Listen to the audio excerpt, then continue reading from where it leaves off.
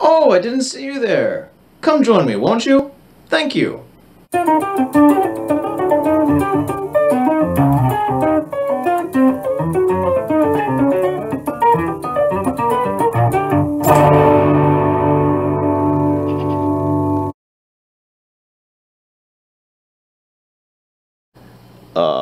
Alexander Peak Meal. Missed call. Well, let's call him. Video call.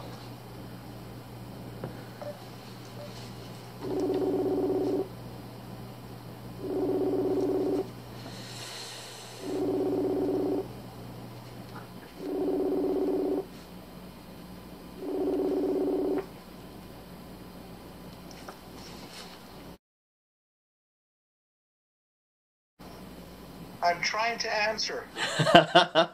I can hear you. I think we got it now. Oh, good. I can see you. Oh, good, good, Now, good. Put in my earphones. Hang on.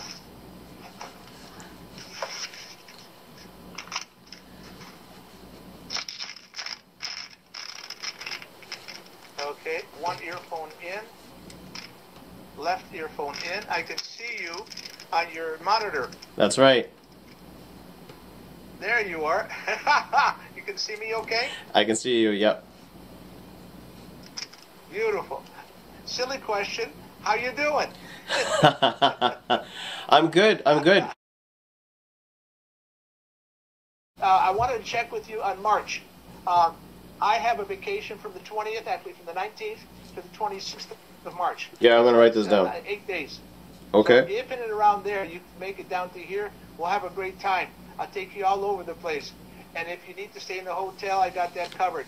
But Tata Ox wants you to spend a couple of days with her as well. Definitely. Just to chat. Yeah. And if you want to spend the whole time over there, you know, it'll save you on hotel bills. You can cook your own food. You'll have a wonderful conversation. She's got super, super duper cable. You can watch practically anything as far as that goes. Yep. And she has a car, so she can take you anywhere. But I can, I'll be available 24/7 for that particular time. So I can be your chauffeur as well. That's good, because I want to spend lots of time with you. We've had so many years apart, and I've got so many musical questions, and I want to get a chance to, go over lost ground, essentially. It's going to be fun. It's beautiful over there too, but it's hotter. It's Well, going to be March. I saw a temperature map already of Florida, and it's the hottest place in all of the United States right now. It's in the, like 26 or something Celsius. Yep, it's beautiful. Yeah, it's -7 outside. It's -7. It's cold. Yeah, Shalek weather, you know. You'll see. You'll see. And then I have an extra sweater in case you need one. It'll fit you with no problem. Just in case, bring a light jacket. You're not. That's the maximum that you're going to need. Just a light jacket. Okay. Put that in your suitcase. Once we get to the airport, you can take the jacket off and you'll ride around in a t-shirt. Nice. I remember last time I was down there was, what, 2007, at the start of my health profession career? Yeah. Where I went down and I couldn't wear even a t-shirt with the jacket that I had underneath. It was just too hot. The rain just clears out in 15 minutes and it's gorgeous sunny weather again. Staying at Teta's place, saying hi to David, swimming in her pool, having good time, seeing you guys, going to a restaurant. Yep. Yeah, those good times. Well, it's been, what, 15 years since. Special restaurant. Yeah, I'm going to take you to a special restaurant called Waldo's. It's right on the ocean. And it's got great seafood, regular stuff. Sorry, where's Waldo's? Yeah. WALDO''S. I couldn't resist. Look it up online. Waldo's in Vero Beach. Okay. Vero Beach. That's that. Yeah, you have an apartment there in Vero Beach. Yeah, you're gonna like it. WALDO''S. Okay, maybe I'll go online and check out the menu. You're gonna like it. It's about maybe a 15-minute drive from here. Okay. Are you calling from home right now? I'm calling from home. Yep. Okay, nice. Yeah, you got things. Looks like.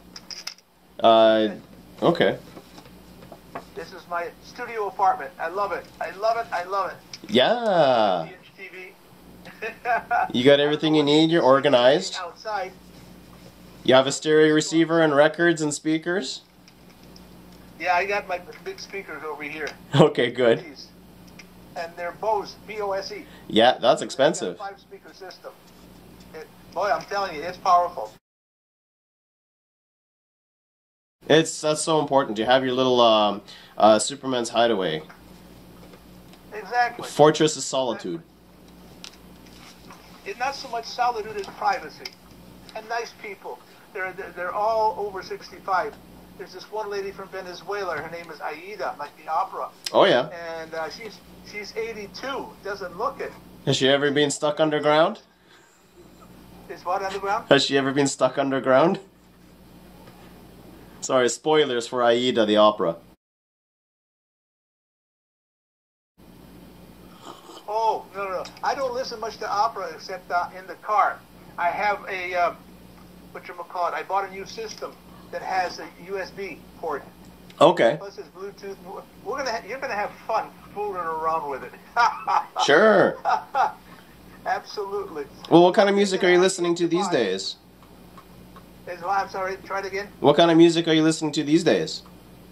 Oh, just everything. I have a computer, my old, it's from 2010 yet. It's an old Toshiba, and I have 63 gigs worth of music on it. Yeah. So I bought a used iPod with 80 gigs capacity. Nice. And I took it to near Tactical Ox's place. There's a guy who fixes iPhones and computers and stuff. Took it to him. Yep. He's going to make sure my computer works, and then he's going to transfer all the music from the computer that I have stored on there onto the iPod. Yes. Then I can just plug that into the radio. Very nice. Into the dash, and you can just listen to whatever you want. Do you make your own playlists? Yeah. Good. You will see. You will see. You're going to have so much to look forward to, look around, inspect. I'm curious. I'm just going to go through all your stuff like I used to when I was a kid, going through all your records and pulling out albums after albums, or Tasmith. Do you remember those magnetic tapes we used to do all the dubbing with? Yeah, I remember. Yeah. I was playing with Legos and you were doing your dubbing. It's easier now, isn't it? Oh gosh. Digital? Absolutely. So much easier. Although some people say that when it's all digital, you lose that low fidelity. People say that when you put on a record player, hearing the pops and fizzes, or when you hear things through a magnetic tape, it sounds warmer, quote unquote warmer. That analog sound. And it's still done in some recordings for if you want that high-end thing, but everything's digital now because the transfer of data, digital data, is just so easy. You can go across miles, you don't have to, that's just the future it is now.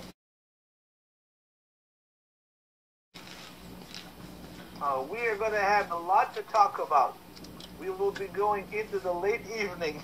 Good, good. I've got some questions about, how you got into music. I'm so looking forward to that. How Taras got into music through you, how you have perceived my musicianship as I was growing up. And yeah, we're going to have some good conversations. I hope we get it on tape and video too, if you don't mind. And like I said, I have a piano here in the clubhouse. Ah, good. Go in there. Yeah, we can do some work there. Absolutely.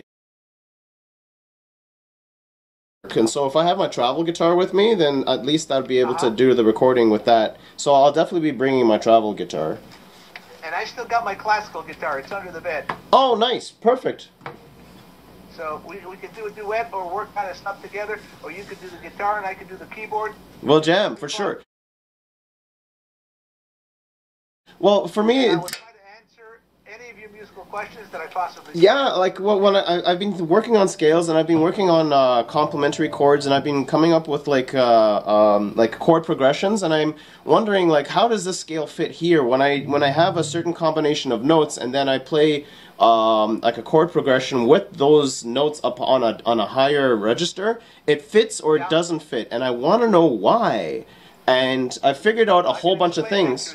Yeah, exactly. I figured out a few things, and if you can verify my ideas, that would be fantastic. And if you've got suggestions of where I can take it to the next level, then that would just be fantastic. Also, even vocal stuff. For you already. Go online into YouTube and put in jazz progressions. Jazz Jazz progressions. chord progressions. Okay. You'll see one follows the other, one doesn't follow the other, but I'll explain that to you when you get here. That'd be great. That'd be great. Yeah, I already know some basic stuff like different modes. I know the circle of fifths and a few things like that, and I've applied them. I like to play with you some of my ideas. That'd be beautiful. We could also go over some vocal stuff too, because I've got like a 4-octave range, and there's a few things that I would like to know about how to maintain a voice. And you've been singing for such a long time, ever since you were in university, and then Burlaka, teaching us, Taras and I, how to sing soprano and alto parts when we were doing the Chrysostom Holy Liturgy. So I'm sure you've got a whole bunch of amazing knowledge that I can actually apply for the stuff that I want to do. Amazing, but knowledge, experience. Exactly. Experience is better than knowledge. Yeah, it's gonna be fine. Taras has a couple of good tips. Now see, my voice is different from his voice. When he sings, he has to lift his head up high like this for his high note. Yeah. I'm the other way around. I put mine down. And I remember yours, okay? When you sang Every Inch of My Love in the back of the car when you were rocking away with Angie and me. Yes. All you did was open your mouth. The other thing that is in my memory, you sang the anthem from Chess. Oh my gosh. I love that song. Yeah. I love that song. There's a guy, his last name is Dixon. Can't remember. He's a black fellow, and you should hear this guy sing opera, and he sings blues, and he sings gospel. Yeah. He's got this version of Chess that'll just blow you right away, because it did for me. Roderick, R-O-D-R-I-C. Roderick Dixon, D-I-X-O-N. Okay. Look him up. I think you might check out the way he opens his mouth, because he goes up to a high D. What? Not just a high C, a high D. That's impressive. At the end. Now he does the anthem in the key of D. That's standard. Okay, with 2 sharps. I would like to do it half a step higher in E flat, but he does it in D. And one of the YouTube recordings, he does it in the key of D and then ends it with a high D. Whoa! Impressive. Then he's part of a trio called 3 Mo, M-O apostrophe, tenors. There's another little concert I want to take a look at. Okay. Because if you like blues, and it starts off with La Donna Immobile, da da da da da da. Yep. And one of the 3 tenors does that one, and then they go into doing some blues and jazz, and I can't remember whether they did the George Gershwin or not, but I'm telling you that the whole concert is just wow, just wow. 3 Mo tenors, and then Roderick Dixon. Enjoy. You'll learn. Thank you. Anytime you see these guys singing, watch the way they open their mouth or how they hold their head. Because with Roderick Dixon, he's more like he wants to take a bite out of it. I could never do that. I always had to drop my jaw down so I could open my throat. And now I'm practicing in the car. And I'm getting high notes that I never had before. Oh, really? What I do is I just do this.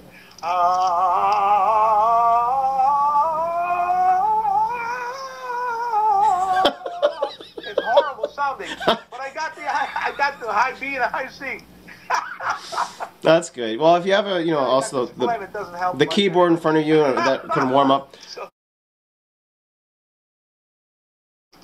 One of my most recent projects that I did was one of the lab technicians. She broke her wrist, but she plays piano at the Anglican Church, so she needed to do her own little physiotherapy. So I got a book I got from a thrift store called Oxford Book of English Madrigals, and I picked out a couple. And she says, okay, well, I'll meet you down at the local, at the church, and it'll be just you and me, and I will figure out the song, and that way you can practice what I'm playing, because I can't sight read very well at all. And so I was able to sight read with her playing the piano, as if I was 5 years old again, having someone else singing and me being able to follow along with the notes. And then I took my GarageBand program on this iPad mini that I'm using with your image on it, and I recorded all 4 lines and then played them together, and it sounds fantastic. There you go. Yeah, it was really, really nice to be able to practice and then record and then hear myself doing 4 parts, 3 cantos and the bass part. It was really, really neat as an experiment. And I've got maybe about... I did that when I was 19 with 2 tape recorders. Oh, you were doing... Really? My own male choir. You were like banging tracks between 2 tape recorders. I had to coordinate 2 reel-to-reel recorders. Really? I was lucky. So I did the first tenor and the second tenor on 1 reel. While that was playing, I recorded the baritone part. And then while that was playing, I shut off the baritone part and recorded the bass part. Yeah. And then the hardest part was trying to get the things coordinated so they both started at exactly the same time. That's right. That was tough. What songs did you sing? Pardon? Do you remember the pieces? Oh yeah, it was called. It was one of Bornyansky's choir pieces that I sang in Detroit. Okay. Господи, Господи, силою Твоєю. It was one of the Bornyansky's concerti. Господи, Господи, силою Твоєю. And it goes on like that. And I did all 3 movements. Wow. Fun. It took like hours. Well, yeah. I'm telling you, I got so concentrated on doing stuff. Yep. I wasn't ADD then. And I found out that I was ADD from the time I was a kid because I didn't need very much to distract me.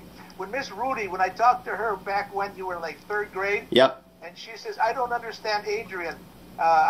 He finally raised his hand to answer a question. I said, oh, Adrian, what's the answer? You looked over and said, Mrs. Rudy, did you know that there was a spider was spinning a web in the corner of the window? Ah, yeah. You weren't paying attention to her at No. all. You were watching with the spider. And I was like that as a kid, too. Yeah. So you were cursed from your father.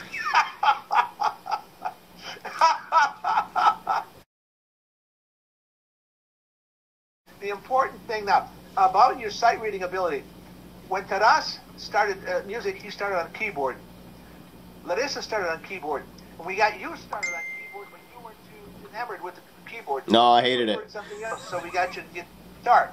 When Yes. you listen, okay, in your early years, you're starting to hear the harmony already. Oh, yeah. You're playing harmony. Yep. All right? I learned everything by Guitar, ear. You get chords, but you can't play guitar like you can piano unless you got 2 guitars. Yeah, that's right. So Yeah. what happened is you learned your harmony and your sight reading a different way. Yep.